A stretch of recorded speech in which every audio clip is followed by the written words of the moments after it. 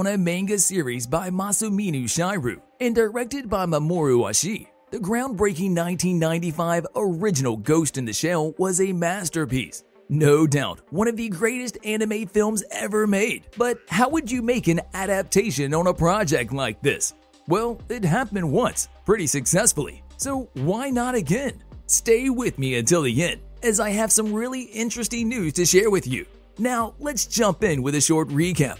In 2017, we saw an amazing project called Ghost in the Shell, written by Jamie Moss and directed by Rupert Sanders. Set in the near future when the line between robots and humans is blurry, the story circles around cyborg super soldier Major, who investigates her past. From February to June 2016, the filming of Ghost in the Shell took place in New Zealand, with additional filming in Hong Kong that June. It was expected that the movie would premiere in Japan, so that is what happened. It premiered in Tokyo on March 16, 2017. It received mixed reviews, but one thing is the most important.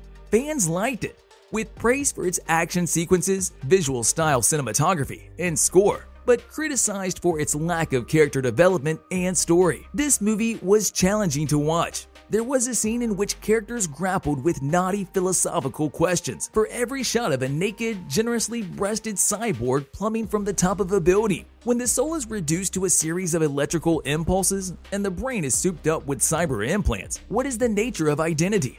Also, the question that was left unanswered was, why would a cyborg need a gigantic pair of knockers in the first place? The languid pacing and the cerebral element initially scared off the non-Japanese audience. So yeah, with the video release and slow building word of mouth, the film's cult success came much later. The director Rupert Sanders has beefed up the action, dialed down the introspection, and tweaked the enigmatic plot with a Wolverine-style origin story. The storyline sees Scarlett Johansson, who was a controversial piece of casting and took the role of augmented cybernetic cop Major Motoko Kusanagi, delving into her own memory to learn the truth about her creation.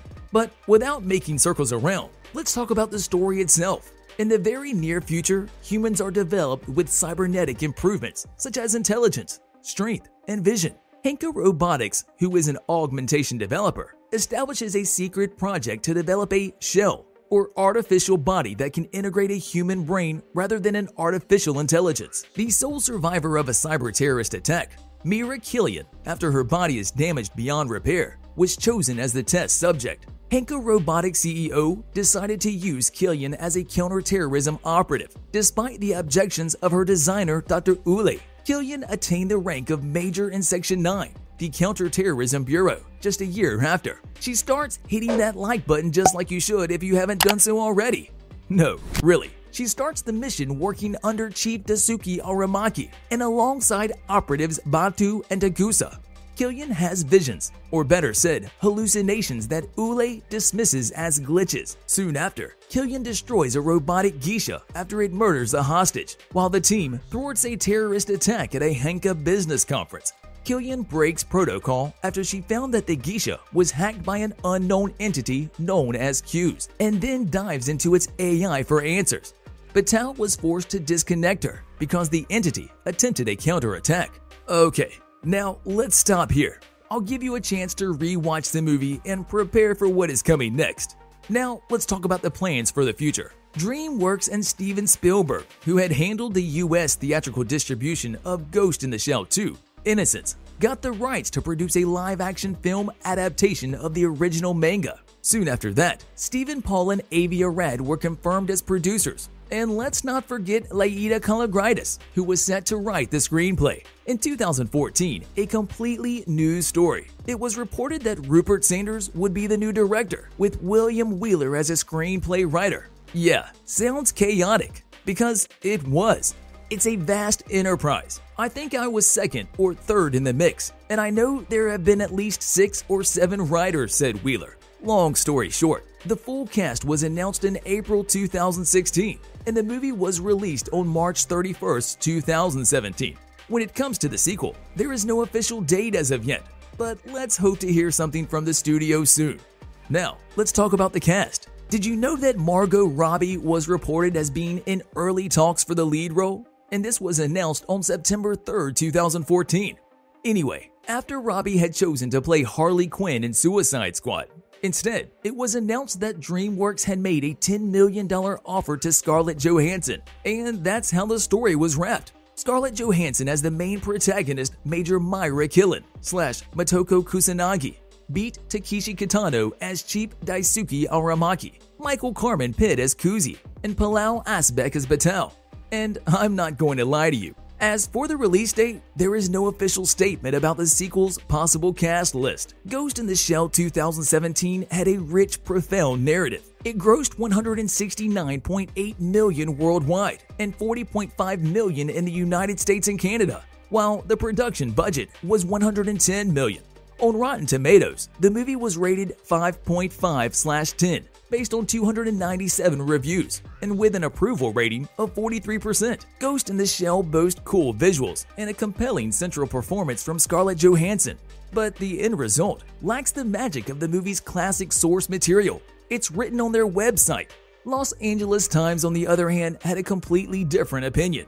Some of that ravishment arrives courtesy of the movie setting, a stunning Pan-Asian metropolis that makes boldly inventive use of the Hong Kong skyline. Its tightly stacked buildings tricked out with enormous holographic billboards. So yeah, as I said before, the fans like the story. A young woman revealing mechanical sinew underneath her human exterior. Her skin and bones crack and brutally rips the hatch off a tank. A visual delight that will definitely provoke momentary awe. Once the movie was released, we could hear from the movie makers that they had a plan to make a live-action movie franchise. Anyway, it's been almost 5 years now, and there is no sequel. Lately, especially on social media, the rumors are getting louder and louder. But then, it will be fair to ask, what will the plot of it be about? Most likely, if the sequel ever happens, the storyline will circle around Ghost in the Shell 2, Innocence, or the manga chapter, Robot Rondo. The events are happening in 2032, and it opens with Batal and Takusa smashing that subscribe button and hitting that notification bell.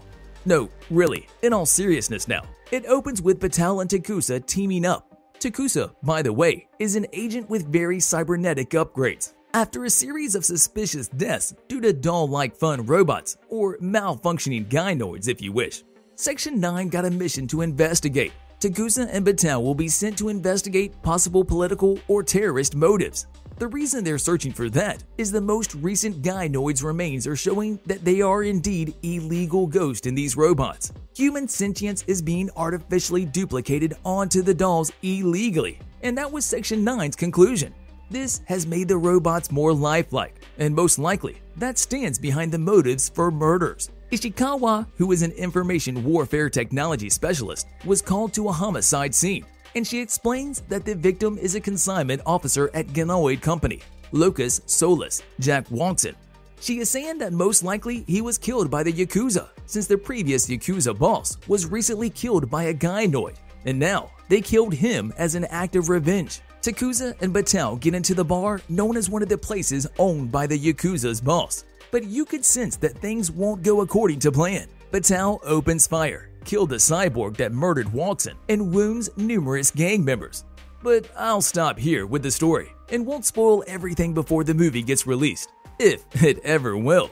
I hope that we'll hear something as soon as possible. But until then, what is your theory about the possible plot? We'll see you in the next video.